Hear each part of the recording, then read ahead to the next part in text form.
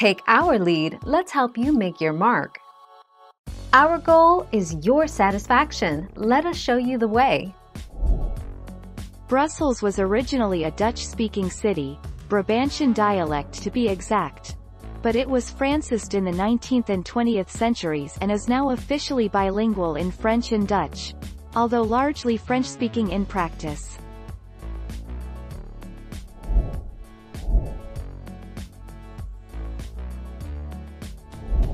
Let's help you make your mark. Brussels is bilingual. French and Dutch are the official languages there. Yet Brussels is home to only a minority of Flemish people. This may sound strange, but the reason is simple. For centuries, Brussels was a Dutch-speaking city and today it is still the capital of Flanders.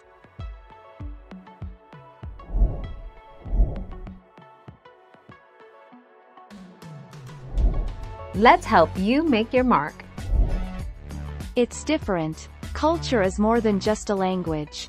Walloons are not French. Historically, Belgium was created as a bit of a buffer state that took the Catholic regions of the UK of the Netherlands that were both French and Dutch-speaking and put them into one country after the Belgian Revolution. 5 June 2018.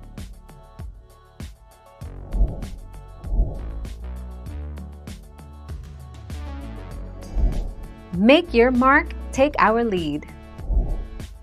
Major European powers were divided in opinion over the fallout of the revolution. Ultimately, the state of Belgium, composed of provinces of both French-speaking and Dutch-speaking people, gained independence as a buffer state between France and the Netherlands. French became the sole official language.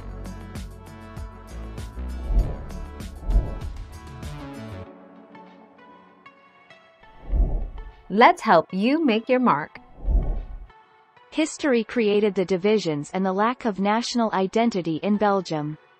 In the 5th century, the Germanic-speaking, barbarian Franks halted their invasion of the Roman Empire's Latinized province of Gaul along the line of what is now Belgium, and that frontier, more or less, still divides one language from another. 29 December 1986.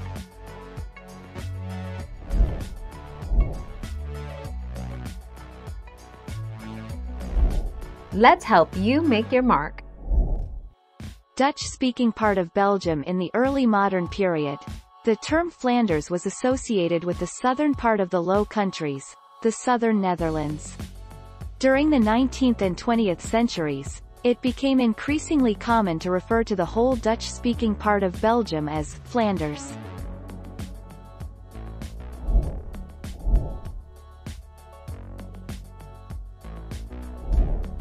Take our lead.